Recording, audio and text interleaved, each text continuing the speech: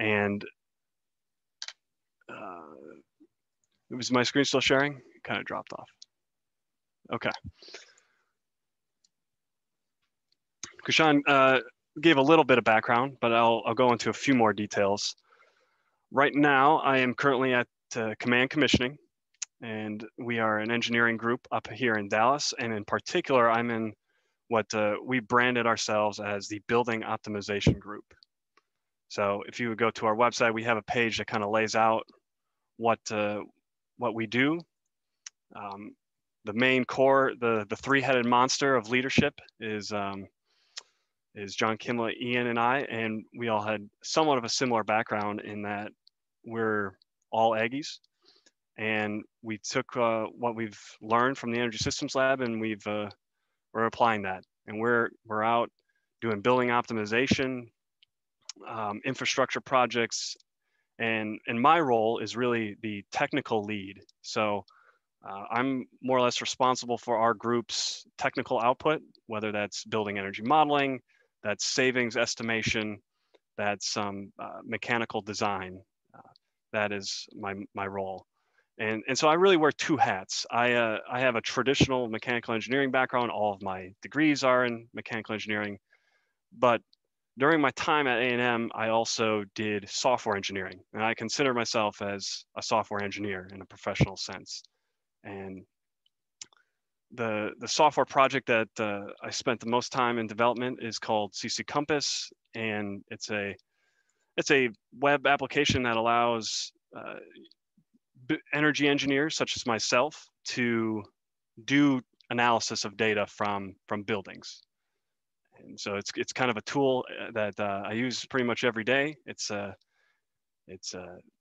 extremely powerful to have your own tooling, and I'm very proud to have worked on this project now going on for almost a decade.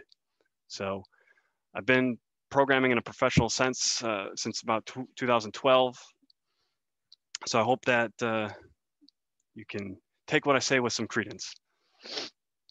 I will also mention that, we are also always looking for talented individuals. I know I typically would speak to ASHRAE, the Heating, Ventilating, and Air Conditioning Engineers Society, but we're looking for any mechanical engineers that would like to either start as an energy engineer or an internship that we offer. So we do summer internships, and we've had great success with that in the last couple of years. So again, that would be Command CX-careers, fill out this form, and you can do that. So, reproducible science. I pulled this quote from Wikipedia. Scientific research is the scientific method where objectively trying to explain the events of nature. And if I could italicize the italics here, I would have really brought out that last part there, reproducible way. Ideas need to stand up to repeated experimentation by others. But in our field, engineering analysis, when I'm talking about we have data, we're applying some algorithms, we are doing some computation, we are analyzing it. This really is easy to be inspected and should be repeatable, but it's not. For if you have a big research lab and you need an atomic microscope, that's one thing that makes replication hard. But if it's simply data and software, in my mind, there is no excuse for not being able to reproduce that. And I think that's something that's lost in a lot of the analysis that we as scientists, academics, and engineers lose sight of.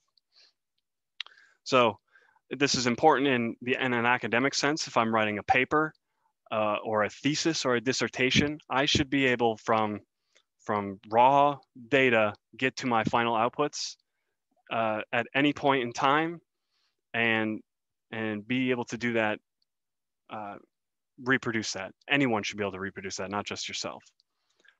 And in industry, clients really deserve to have access to the data, the analysis, and the results that you are doing for them. And I'll put at the end here, this should be at any time in the project, including the past. So Long-term projects like the types of projects that we do in the building industry, they can last many, many years. Our group should be responsible for, if someone looks at a report from 2 years ago and has a question about some result, some conclusion that was made, I should be able to reproduce that. That shouldn't be ad hoc, and they deserve that. So reproducible engineering, I'm going to break it down to two fundamentals. The first is version control, and the second is build systems. And we're going to cover those in great detail today in this talk. And a driving mantra for myself, and if you would talk to any software engineer, is that anything that can be derived shall be derived. The ultimate goal with computers and automation is that you really want to get to the very, very base input, and that is data. Anything that is a function of data or some sort of pipeline should be able to be automated, and that effort should be made. So, I assume we have a pretty varied audience here. Now, I structured this talk that the prerequisites should be fairly minimal. To meet that first foundation, I use this as a bit facetious, but you've used a computer. In this day and age, there are enough software tools out there and wrapper programs around the version control systems that it's really not an excuse to say, I don't know how to program. I can't version control my research or my work. So again, we'll show you, and I'm going to show you this on my computer live. We're going to start this up from the very, very beginning.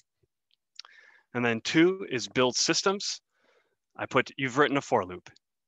Okay. So the tiniest bit of programming will allow you to build these automation pipelines. And if you haven't, say you have 0 experience, that's okay. Part of this talk, I'm also going to try to give you very targeted recommendations for where to start, because it's a big world out there, and it can be a little confusing on what's the best path forward. And as someone who's tried many things, I know a lot of languages, I know a lot of frameworks, I can give you some help to get started. So if you haven't programmed, what I usually tell my engineers who work for me is that Python, with its flaws, is still probably the best language to learn. It's cross-platform. It's an interpreted language, so it's got a little bit simpler syntax. There's not much in terms of typing. And it has a lot of libraries for doing the types of things that I assume this crowd would be doing. So that's going to be machine learning, regression analysis, dealing with big data. It's kind of a joke or a meme that there's a Python library for everything. All your hard work's already been done for you. So with that, we're going to get started. And what I want to do in this presentation is go through a live demo. So it's going to be a lot less talking and a lot more of me typing. We're going to go through from start to finish on a common workflow, which could be running a model on some data. We're going to analyze some results, and then we're going to put those results into a final deliverable. That's either a paper or some sort of technical report. And our particular example that we're going to run, I'm going to run an Energy Plus simulation model. Energy Plus is a building simulation tool. It essentially takes an input file that describes our building and gives me how much energy that building is going to use. We're going to take that output that it gives us. We're going to make a visualization. And then we are going to build a paper. And I'm going to show you 2 different ways. We're going to use Latex or a combination of Markdown and Pandoc.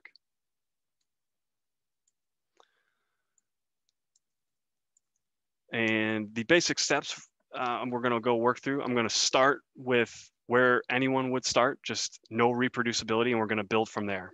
We're going to start then adding some version control to that. I'm going to add a build script, and then we're going to improve on that by using a build system. And actually, I'm going to try to use 3 different ones to show you that even in an hour presentation, I can do this 3 times over. And then At the end, we'll discuss containerization. I don't think we'll have time for that. Also, containerization also is a little hard to do on a Windows computer, which I am using right now. So this is going to go some parts fast. Don't get caught up too much in the little details. If you do have questions, again, use the chat. I'll try to monitor that on the side and answer things as we go. So feel free to put things out there.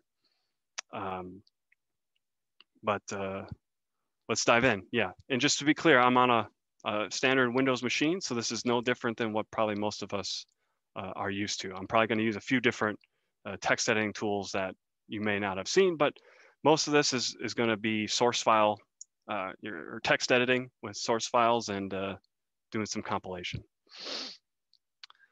So I'm going to build this project in this folder called MEGSO demo. And the first thing I want to do is imagine that I brought over some data. This is an input file. So if I open this file up, this is going to be Energy Plus. Again, imagine if you are not in my industry, you can imagine this is like a Fluent simulation or some FEA analysis.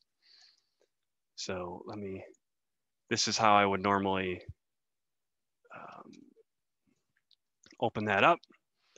This is a file that describes my building. So it describes things such as the materials of the building. Let's see, some heat gains from different people, etc. This is data. This is kind of the starting point. And once I have that data, I can use a program, and we can go ahead and run this. So I'm going to simulate. This is a program that runs. Now I made this very small, but this process here can just imagine take 5 minutes. And if you're running a big FEA simulation, it could take an hour, more than an hour. One annoying thing about this particular program is it produces a lot of output. It kind of dumps it all here. But the main output that this produces is a CSV file with lots of stuff. And this will have some date times, and then it has the different output parameters.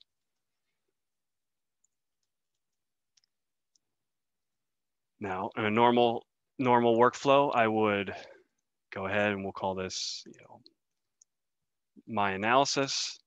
This is some sort of worksheet. I'm going to put some data.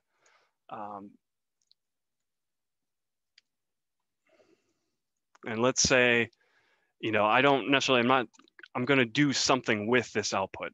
So I'm going to take this kind of set of temperatures here. I'm going to put it here.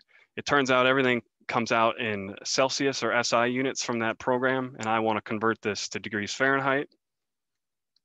So I'm going to do that. We'll turn it into that. I'm going to make a quick visualization. Again, this is just kind of setting the stage for what a normal workflow might be. So I'm going to make my plot.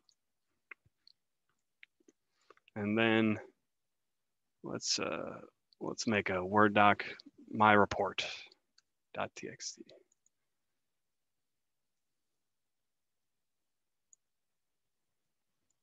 All right, we can, my title, my heading, my analysis. Now, that's simple enough, and this is the bare minimum. This is what you've been doing.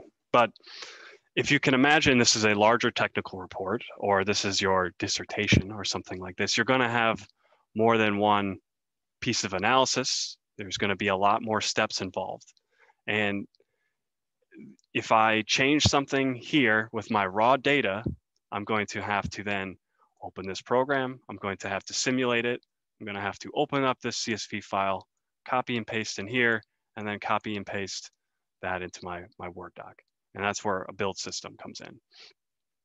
What's also important is that, let's say this was, my first draft of a deliverable.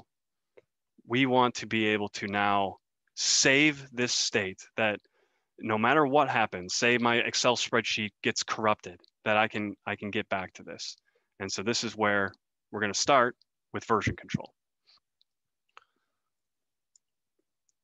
So in the version control world, there are there's one major player, and that is Git. If there is one piece of software or one something that you need to take away, is that Git is important. Git is the only one you really need to know. And if you can take this presentation and do version control, then I've succeeded. Okay, so I want to be clear that this is probably the most important part of this presentation. And with Git is something called GitHub. And GitHub is the open source platform where people share the code. It's a code repository, but it's not the version control system itself. And again, a lot of people ask, how do I get started? And the answer to that is GitHub Desktop is what I would suggest. So GitHub Desktop, if you go to their website, focus on what matters instead of fighting with Git. Git is kind of notorious for having some quirks, but it is the de facto standard for version control these days. And this makes things a lot simpler. So you can imagine you download that, and let's open this up. So when we want to start a project that we want to version control, we're going to make a new, what they call a repository. So I'm going to call this MEGSO sample project for MEGSO. And we're going to put it in that folder, and we won't do anything. We'll talk about this git ignore in a second. So I'm going to create this. And if you see, we've got kind of this folder that we're going to start putting stuff in for our project. So I'm going to take all the stuff we've done thus far, and we're going to start version controlling this. All right, Windows likes to complain about these things being open, so let me close these out.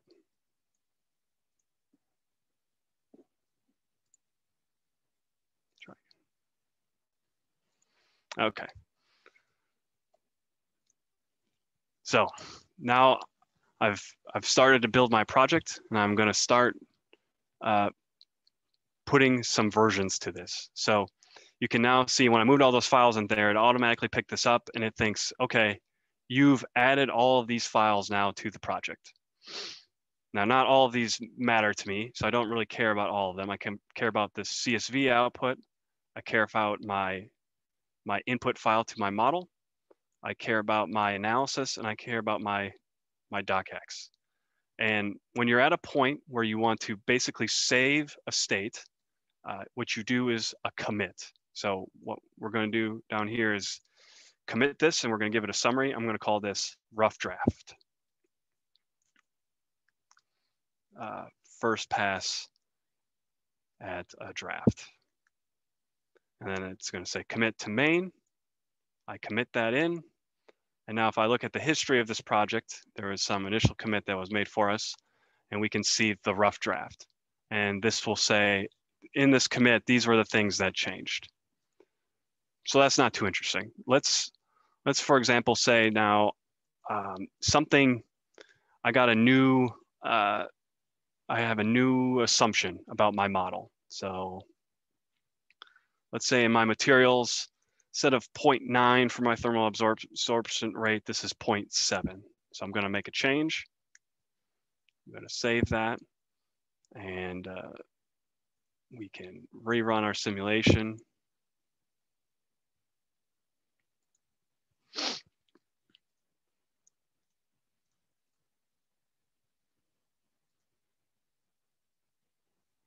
Make sure that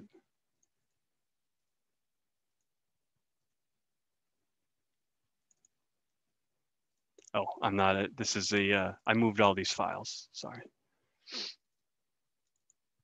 This is the file. Let me modify that again. So I'm going to make a change, 0.9 to 0.7. I'm going to save that. And now you'll see that GitHub Desktop has picked up that there was a change, and it is telling me exactly on line 241 of my input file that I went from 0.9 to 0.7. And so again, this can be another state where I want to make clear what changed in my project as as time has gone on. So I can call this thermal absorptance adjusted. Key assumption in my model was wrong, period. Commit to main. And again, now in my history, I can go back and I can see that that is what has changed in my model. Now, at any point, I can get back to my original model, or I can get back to any state previous. So if I really need to rerun this model here in this state and it was working, I can do that. Now, all of these things I've done thus far have been local to this machine. So the only special thing that makes this whole version control work is this .git folder. It's a special folder that Git uses to track all these dependencies. You don't need to really usually do anything in here. It starts with a dot. If you were more comfortable with a Unix system, these are called dot files. And normally these would be hidden when you do like a ls command. But on Windows, they're always going to show up. But you usually don't have to mess with these. But the real power with Git as a version control system is that it's meant to be distributed version control so that lots of people can be working on the exact same project at the same time and not be getting in each other's way. So imagine if I was working with a colleague on this, they also could have been editing that same IDF file on their machine, and we can work together to build a final product. Same thing with the analysis or a report. Now, the way you're going to be able to share this is that you are going to push this code to some common repository, and the repository that, again, has become the standard in the industry is GitHub. And GitHub Desktop integrates directly with GitHub, as you would expect. It's from the same people.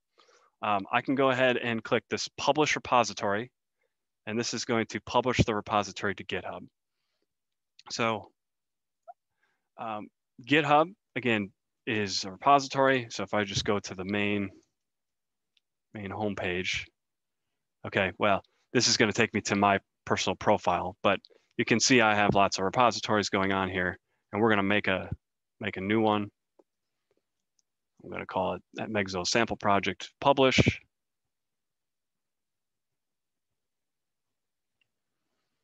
And if I go now to my repositories, I should see that. So I see MEGSO sample project, and here are the files that I committed. I can see, again, the same commits. I can click any of these and see all the changes that have gone on. Now, GitHub provides a whole slew of other features. You can do, for bigger software projects, you can do issues management. You can have a wiki for your project. You can do lots of cool things. But what this allows you to do then is on anybody else's computer, they can get all these files in this exact pristine condition that you've left it by cloning that repository. And then they can go ahead and work on it, and they can also push up. So again, to summarize, the basic workflow is you make a repository, you put stuff in it. When you're at a state that you want to save things, you commit that.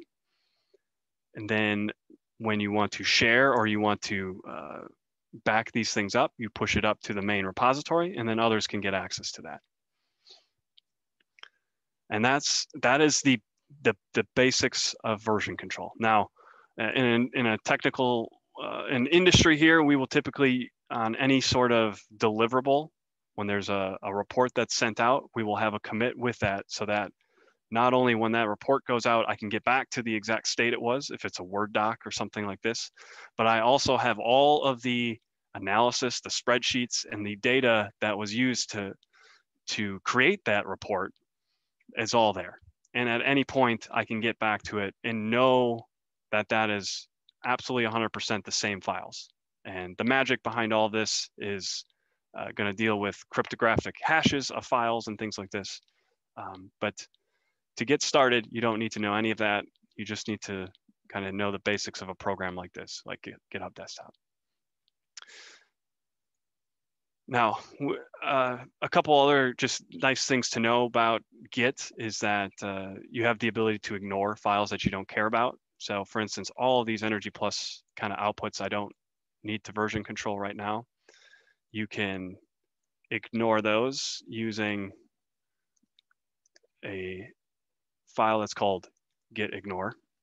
And again, it's a dot file. On Windows, it's a little tough to make because Windows wants you to put an extension. So it doesn't have an extension. So if you put a period at the end, it'll tell you. But if, essentially, this is just a text file. So I can open this with Notepad. And what you do is you can specify some of the patterns of the files that you want to ignore. So I kind of have this, I have an example here. So anything that ends with audit, BND, EIO, ESO, all this stuff I want to ignore. So I'm going to save that, close that. And now when I come back here, you can see all those files that ended with that have kind of disappeared. And apparently cooling tower meter.csv, we could also get rid of that if we want. So that's the git ignore file. Okay.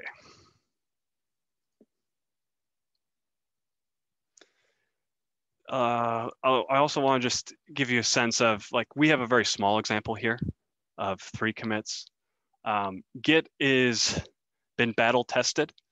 I mean, a little bit of the history is that it was created as a version control system for Linux. If you're not aware of what Linux is, it's probably the most important OS kernel. You know, you could debate it with, you know, the Mac OS kernel or Windows kernel, but they ran into problems with old version control systems, so they wrote one from scratch to meet their needs. And you can see how many commits have been made to the Linux kernel. It's almost to 100 or almost to 1 million commits by over 5,000 people. So Git is a serious program. It can handle pretty much anything you throw at it. It's obviously best, works best with things that are text files at heart, because it'll be able to tell you what the diffs between files, but it still works with binary files such as a docx or a like a spreadsheet like Excel, and we can just quick show that. So let's say on this report, you know, this is now my title version 2. This is now our final deliverable. You can see that this showed up. You know, it's docx is actually a zip file at heart, so it's going to be a binary. It's not going to be able to tell you exactly what line you changed in here, but you can still version control this. I can still say, you know, final report for clients, commit, push, refresh, final report. Okay.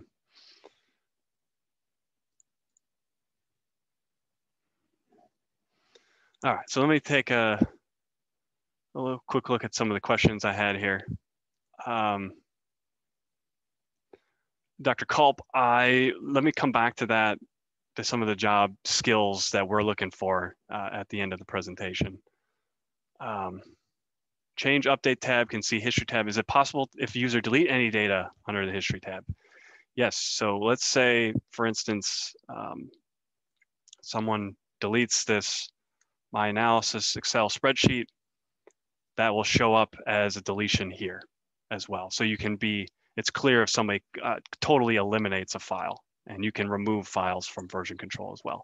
Though, if say I remove this, I can always go back in history, and if it was there at any point, I can get that file back. So almost anything you can think of is revertible. You really, once it's been committed to history, it's very difficult to mess things up.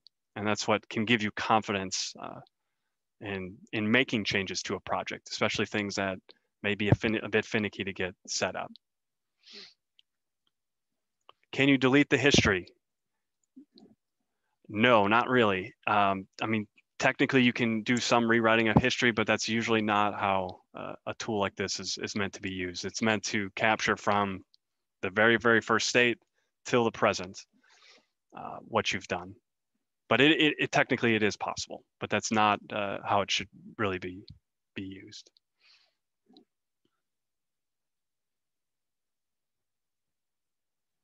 For the gitignore file, I was asked to use regular expressions. It's more like a traditional glob syntax. So you don't have full regular expressions at your disposal. You have a star wildcard, you have the question mark. And again, what we had in ours, we were using that wildcard, the asterisk, to capture anything with these extensions. You're welcome.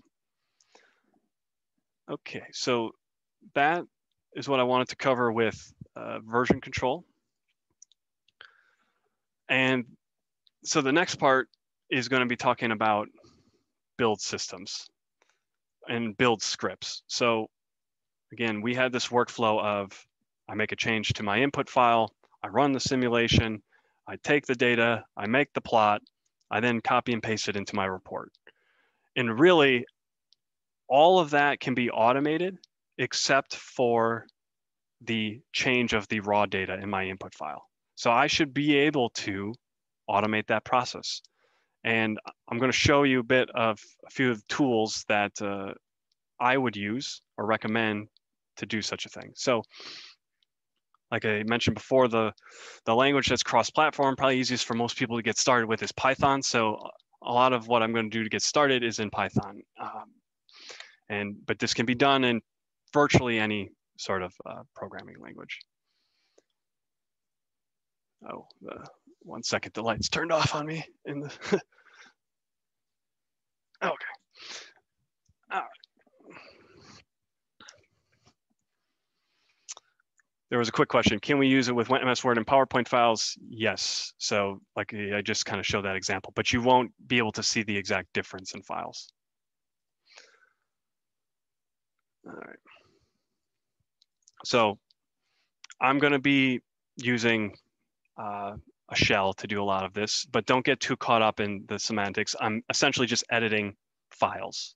So you can use, for Python, you can use PyCharm. There's lots of different editors out there, Jupyter Notebooks, but I'm going to do it here. So let's, I'm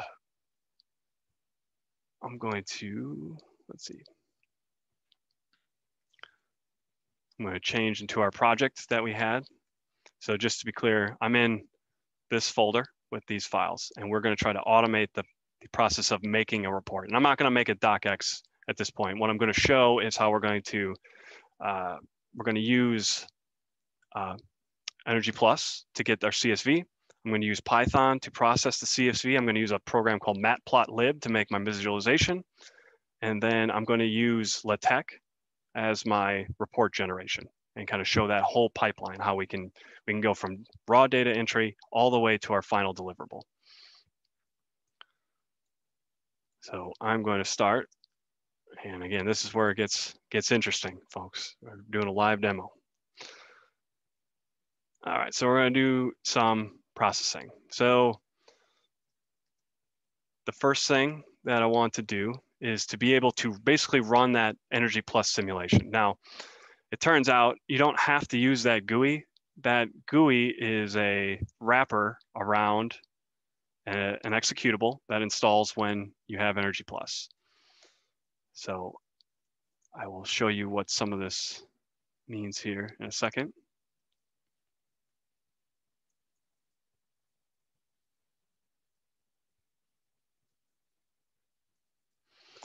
What that means is that I could have run Energy Plus just like this from a shell environment. You could imagine you also could do this from the command prompt. I can put energy plus.exe and I can run the simulation here. And this, again, this is just an engine at this point. It takes an input file, it's a text file, and it produces all those other files you saw, including the CSV that we wanted. And so I can run that simulation directly from here using a command like this. You can see it does its thing, and I got all my output. So we're going to do the same thing in Python. And that's what this subprocess command here is doing. So it's essentially, it's running that program. And that's pretty much anything on any sort of computer, Windows, Linux, whatever. What you're doing is you run a program with arguments. And we're just going to compose those together and build steps to get our final output. So after we've done this step, we have that output CSV. So now what I want to do is take the data out of that CSV. So I'm going to use a library called or import CSV. This is built into Python. I'm going to just initialize an array. We're going to open that CSV file. E plus out CSV. This is a string. Okay, so we've opened the file. I'm going to get let's get the raw data out of here. CSV.reader.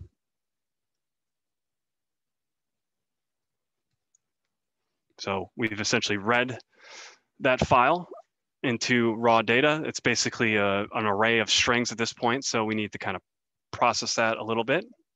Again, if you don't know Python, that's okay. This should just be a little peek into what kind of the syntax looks at it. That first row has a header, so I'm kind of skipping. That's what this one colon does. I'm slicing that, and that first column was temperature in Celsius. I need to convert that. And then there was some weird stuff with it. The first couple columns were below 0, so I'm going to eliminate those. And we're going to do our little transformation that we did last time. We're going to go temp Fahrenheit, temp Celsius, 9/5 plus 32.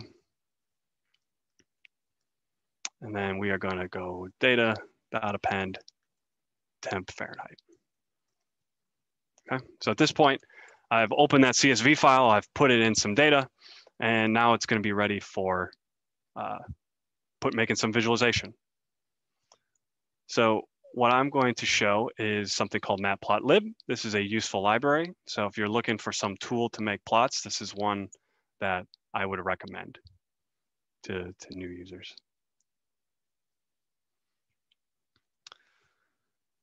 The question was, what editor am I using? This is NeoVim for those who are interested in text editors.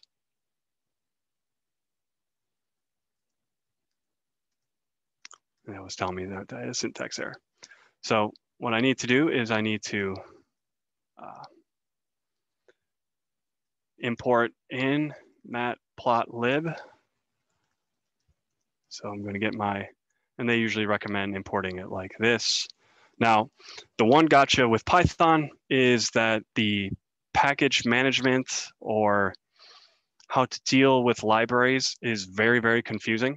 So I will give you all another helpful hint of how to get started with that. And what I would typically use is what is called pip env.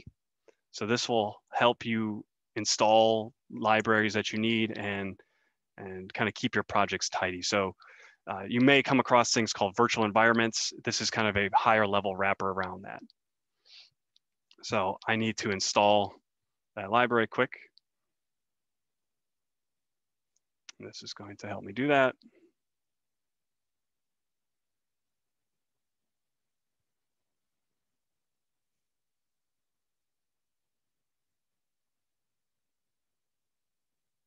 All right.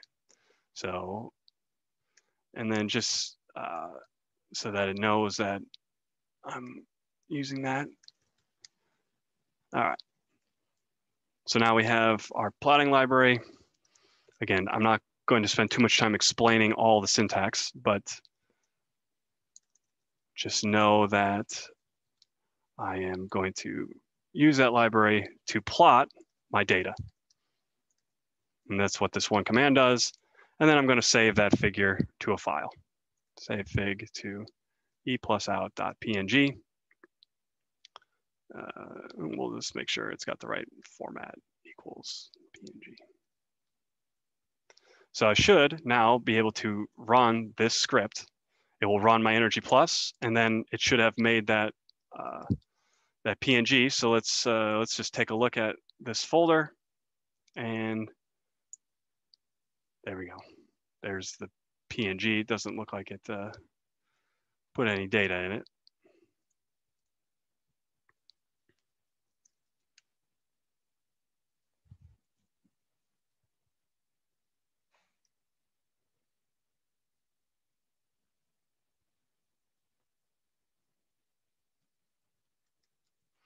That's okay. So we have an image, and now we want to put that in a report. So the next step of this process is going to be defining a LaTeX input file. So we're going to show that as well. So let's go. I'm going to call it my report.tech. Again, LaTeX got a lot of things going on for it, but essentially has some kind of syntax that looks like this. I'm going to put my name in here. We can make a title, my amazing paper. We can put an abstract. We can say, you know, this paper is definitely going to get me that postdoc.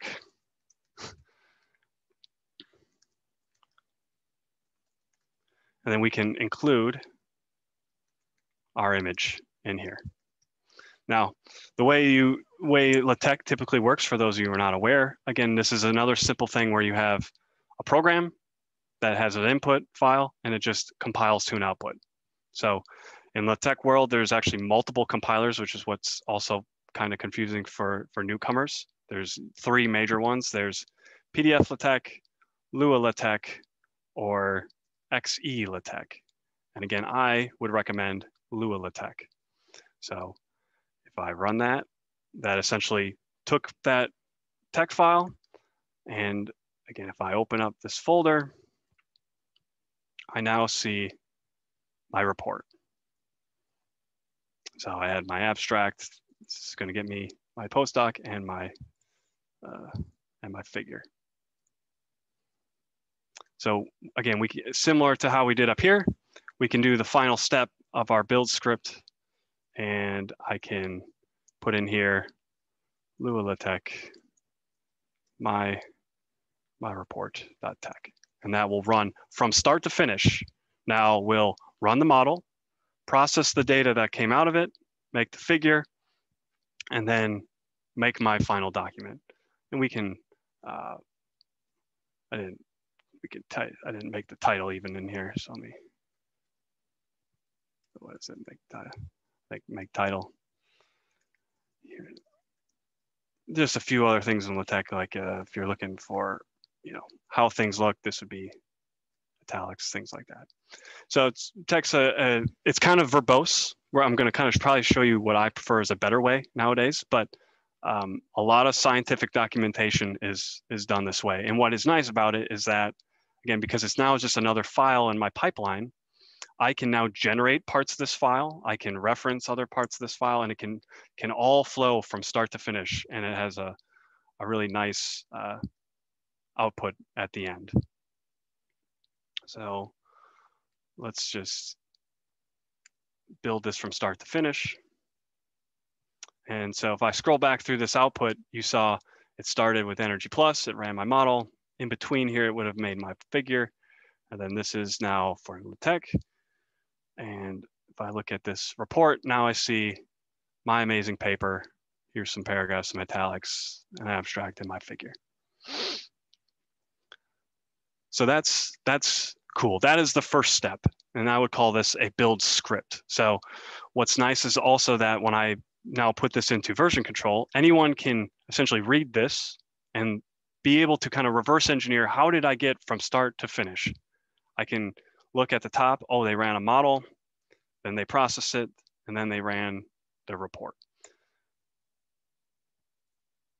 But there's some downfalls with that. In that, let's say that first part of that didn't take 30 seconds or 2 seconds, but took 30 minutes, right? Every time I want to build my report or get a new report, I cannot wait 30 minutes for this thing to run. And so what build systems now add is an ability to only build what you need at the given time. They track dependencies to know what thing depends on what each other. And if the dependencies have not changed, then I don't need to rebuild them. And then build systems also offer big performance boosts when you're talking about compiling large projects, because if you know how things are created from a dependency tree point of view, I can now parallelize this build. So if there are things that don't interfere with each other, I can do them at exactly the same time, and I can improve the performance drastically. Tell me how to get started. I'm going to give you 3 suggestions, and we'll kind of go over this here. I'm going to be probably really crunched for time, so we'll probably only get through the doit and make. But the 3 that I would suggest are make, redo, and doit. Make is the oldest of the 3. It's been around for probably 30 years. It's typically going to be used in the Unixy world, and for instance, the Linux kernel is actually compiled using make, and we'll see here in a second. But make is basically a domain-specific language, and you type in how to build your project in what's called a make file, and then you can build. The other ones that I want to show are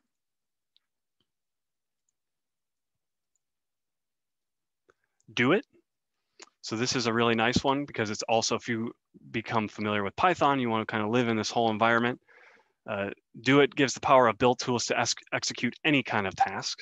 So this is a great build tool, and if you want to do this on Windows, because a lot of things here are going to be a little easier on a Mac or on a Unix type machine. And then redo, and redo is actually the one that I use for the most part.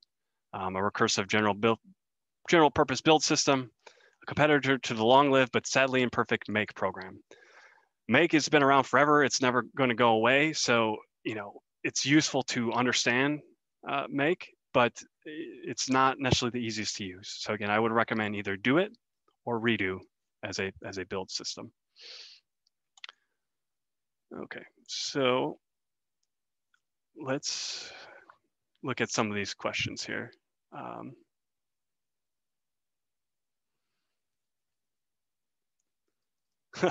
What did I use to make my presentation? Yes, it is called reveal.js.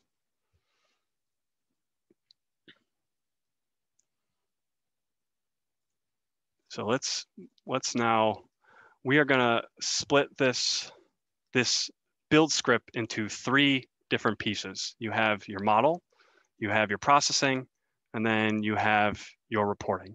And each part depends on the previous step. So before I can analyze, I have to run my model. But once I run that model once, I'm good.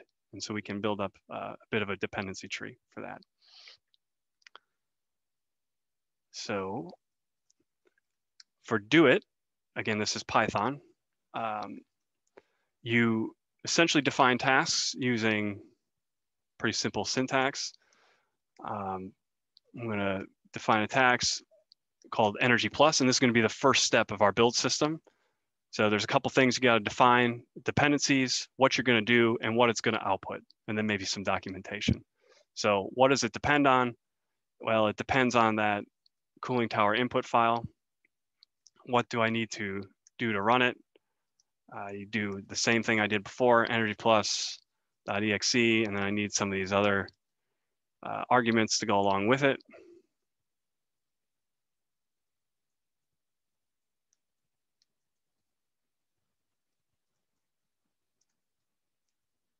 And what this makes for me is that CSV file that I wanted, right?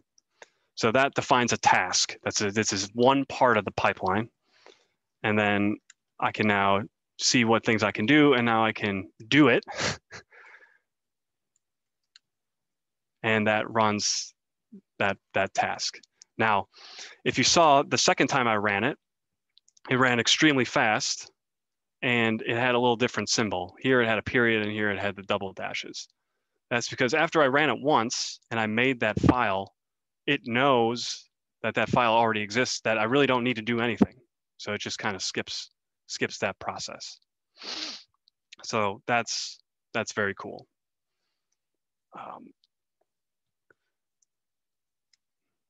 We can then go ahead and add our make tasks, make PNG. And this is going to depend on this file. And what I want to do real quick is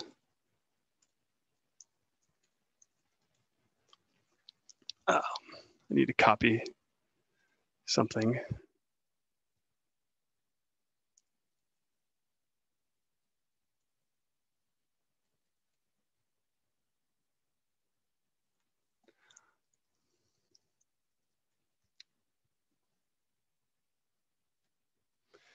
So I slightly changed that part that makes the PNG, because I want to be able to do it on any input file or output file.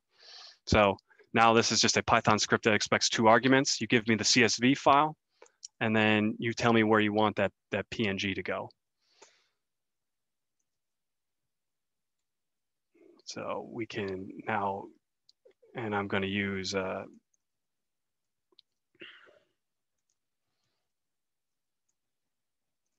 run. Let's see, Python make fig is my Python file. I need to give it the 2 arguments that I expected before. It's going to be the input is this CSV file, and the output's going to be that PNG file. So now, if I list out what I can do, I can either run the model or that PNG, but you can see, because the one references the other, it's going to try to make the Energy Plus model first, and then it makes the figure. And I can show you there. Now the figure's here, okay? So I'm just defining tasks. And then we can then run them and reference them. But when I run things a second time, it's going to use that information from before to speed things up. Now, I'm going to be probably running out of time here. So what I do want to show is, instead of LaTeX, using something called Markdown and Pandoc to also make a presentation or some report. So Markdown is a simplified markup language, and then Pandoc is a universal document converter. And its real power is that it can take this kind of syntax and then produce out a PDF or a docx or HTML. It can do all of that. And so this is actually the way that I personally make a lot of documentation and technical reports here. So I'm going to call this my report.md is the typical syntax for Markdown, and it has a very simple format in terms of markup. So you can make a heading using this pound sign. I can say, here's a paragraph. Here's italics. Here's bold. subheading, I can put in code.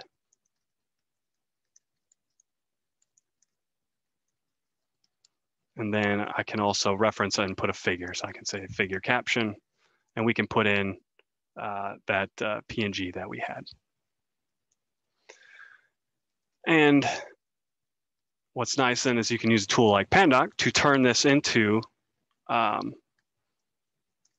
reports. So I'm going to call this new report.pdf, and I'm going to give it the argument of that markdown file. This should be successful. All right, thank goodness. And if I open up my new report, you can see I get something that looks pretty similar to the output I had before, but it doesn't have all that sort of boilerplate Latex stuff. I don't have a ton of using packages and all these command macros. It's a very simple markup language. And so if you basically need the bare basics of reporting, headings, bold, italics, code, tables, figures, markdown to an end result is extremely powerful, because I can also then, instead of a PDF, I can go to docx.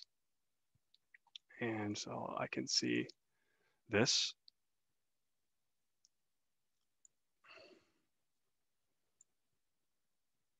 Here's that file now in Word form. Same exact thing. Now, you can apply your own styling to this. So we have our own styling templates. And so we can write very simple report, documentation in Markdown syntax, and then have it compile to a format that meets our design standards. Our colors, our formats, all of that. And again, because now that's just a simple file, I can actually programmatically build that. And so for something that is like a generated type report, that's very easy to do, because you can very easily, make these figures and reference them in a file, and then put them all together and make a big final output. So again, very powerful, the combination of Markdown and Pandoc.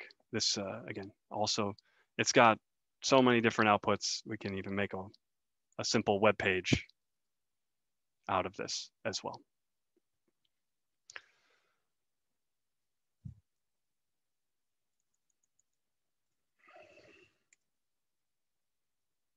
All right.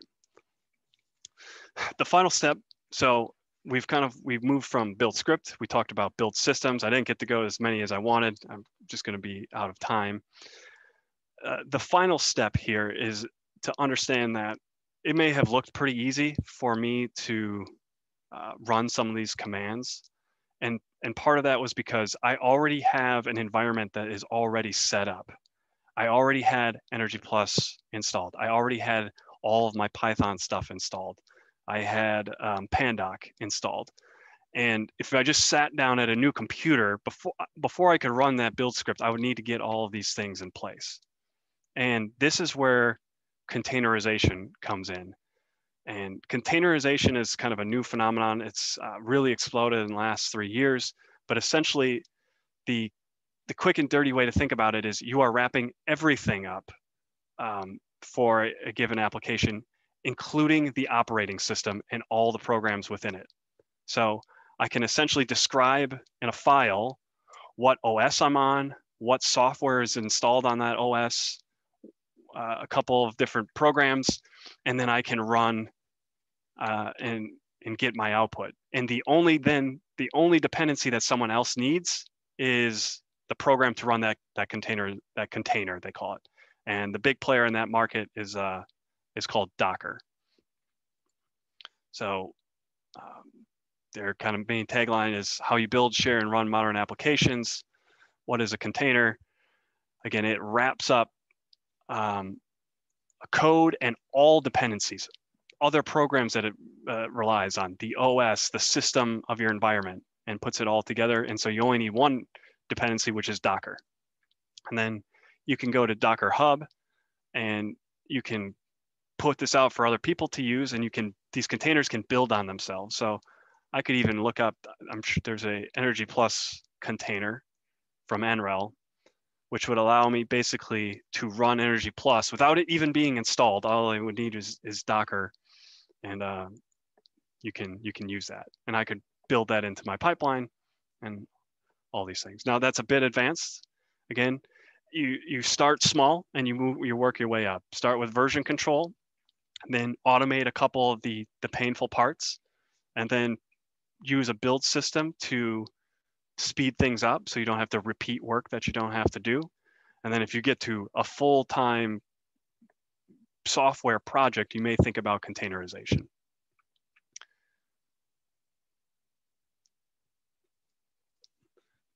I'm a little over time, so I'll just leave you with a couple other cool things to explore on your own time. What got me into kind of some of this world is a software called Overleaf, which took all the pain points out of document creation for, and this is for, again, Latex. And I just opened this up. I haven't used this in 2 years, but I can still see this is all here. If any of you have taken Dr. Claridge's class or anything like that, you know, some of the solutions were done in this web interface for doing it. It simplifies all the compiling. Essentially, you write your code here, you get your output on the right side. So if you're interested in just the most simple way to get started with this, I recommend Overleaf.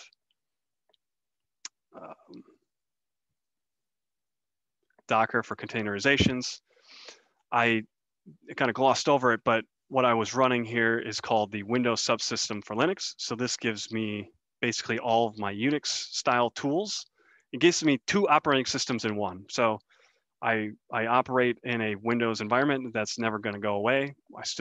Windows is certainly great for lots of things, but there are other things that a Unix type shell is going to be much better to do, especially for things like building these pipelines.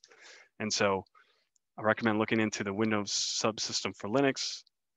And then just a shameless plug for my own stuff. I have a blog. I have a couple websites. I have one for doing psychrometric charting, psychrometric formulas, and I have a YouTube channel as well. If you guys are more interested in this, some of the stuff that I work on. And that was Whirlwind. So again, I hope you all took something away from that you hadn't been aware of. If you're new to this game, you got a few recommendations for getting started that hopefully keep you from getting too tripped up. But again, if I get some of you to learn how to download GitHub desktop and version control some technical reports, I have succeeded. And I can say that this was a great success. So with that, I will finish and I will open up for questions.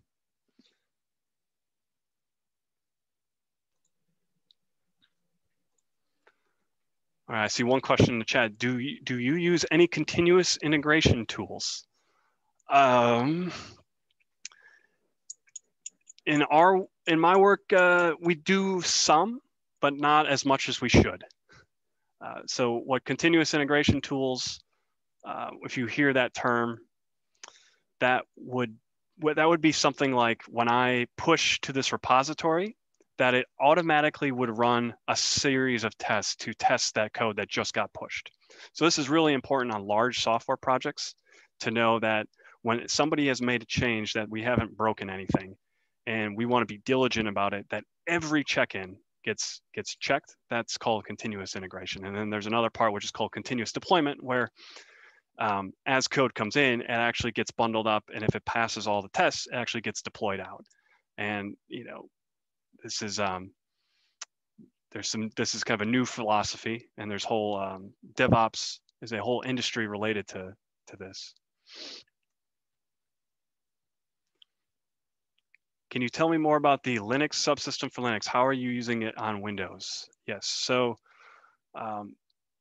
the easiest way to get started is to go to the Windows Store, and you can type in, I think, Windows subsystem for Linux, and I think you should get a whole bunch of distributions that you can choose from. That's probably not the greatest search. The one that most people start with and probably is the most long running is Ubuntu. So you can go here, Click this. Install. I think you have to, yeah, you have to turn on one feature in Windows, but you kind of follow this quick 1-paragraph instruction.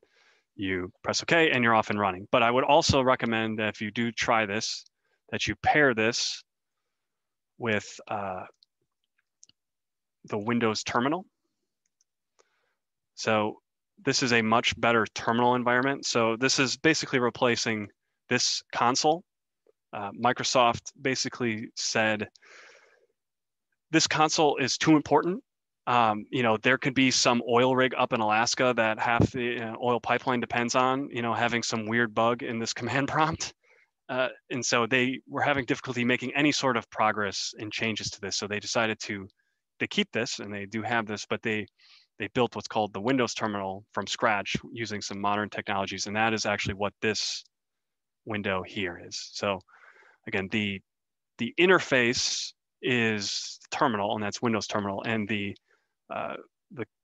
shell or the code I'm running here is Ubuntu, and that's on the Windows subsystem for Linux.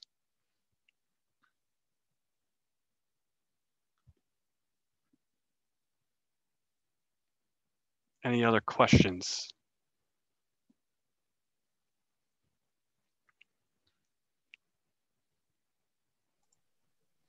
Are you supposed to include the container within your GitHub repository? No, what you would include is what's called the Docker file, which kind of defines the container. And I don't know if I can see if I can find an example. GitHub. I think this.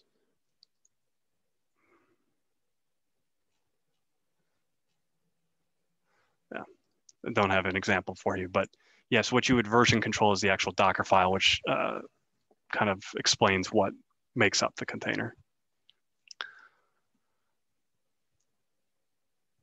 I do want to circle back to Dr. Culp's question, which was talking about job opportunities in our industry. The building and energy industry is booming. It's not going away. And there's lots of technical expertise that is needed. I thoroughly enjoy the complexities that come with buildings, and you get also a little bit of the you're saving the world. Buildings are 40% of the energy use out there, and the most cost-effective way to kind of help reduce that is through energy efficiency. And a lot of that is analysis, modeling, engineering, design, all of these skills that we need. And the skills that, in our group that we typically look for are obviously your mechanical engineering fundamentals. So thermo, heat transfer, mechanics, things like that. But also, it's also very critical these days that you have programming skills. And again, these things that I presented today are big pluses. All of these students that typically come under me through internships, I will certainly expose them, and I hope that they come out of their experience with these types of skills that they can apply. And these are, again, skills that apply for anything. Any sort of analysis that you do in any field, you can version control them, you can build them, you can use software to take your skills to the next level. What tools do I use to develop and build your software? Anything and everything, and the right tool for the job. For the main piece of production software that I write, this web application, this is going to be, it's all sorts of different technologies, but it's back end is C#, front end's HTML, JavaScript, CSS, the SQL Server database. So a little bit of everything. In terms of other analysis, again, I use Python quite a bit. A lot of small shell scripts to get things done quick and easy. I really like awk for getting quick analysis done. I've ventured into the functional programming world with Haskell, and then I've even written my own programming language for doing Energy Plus. So a little bit of everything.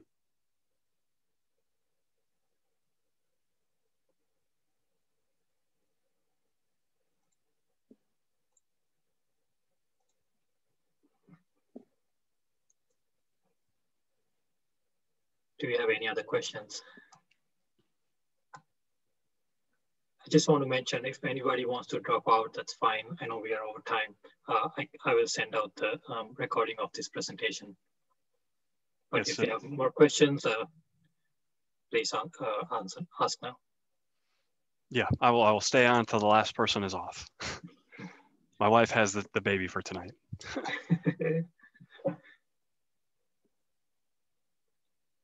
You're welcome, Anil. Namita. If there are no other questions, I would like to thank you, Dr. Paulus, for giving this great presentation. I hope everyone learned something from this, even though we went a little bit over time. I'll be sending out an exit survey soon after this presentation, and please complete if you all get a chance. It will be helpful for us to improve future events. Any last questions? I got one. What do I think about Django? Never used it. Sorry. No feedback.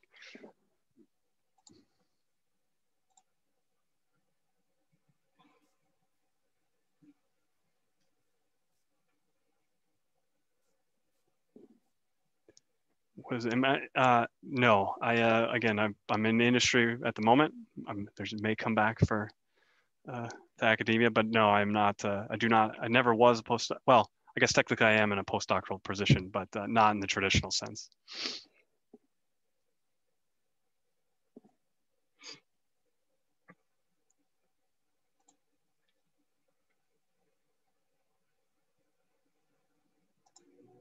You're welcome.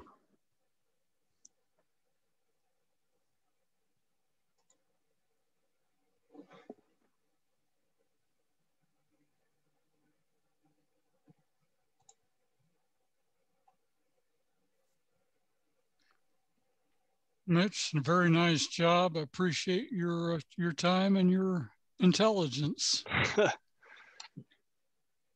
Spread the good word. We have Luke's camera finally on. Yeah, I had to jump to the other setup. I don't know what was going on with my personal computer, but it was not too happy about Zoom today, so I had to do some shuffling. Mitch, I need to head back to my class, so this was a nice break. Thank you very much. You're welcome. Good to see you, Dr. Culp. It's good to see you too.